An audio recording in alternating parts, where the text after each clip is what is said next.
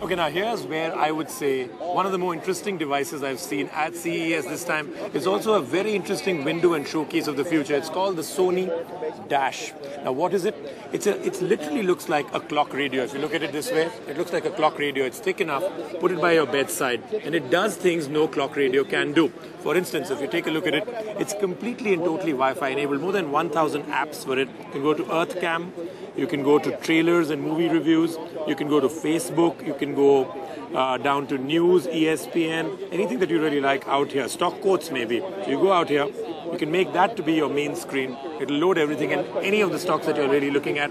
It does a lot more than that. It has your pictures and everything else. You can scroll, keep your pictures next to yourself. So here then is the Sony Dash, an internet personal viewer, come clock radio, come many other things.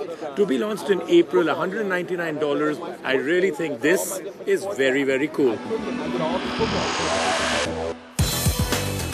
It's an alarm clock come digital photo frame, but what makes it interesting is that it's also an internet information device.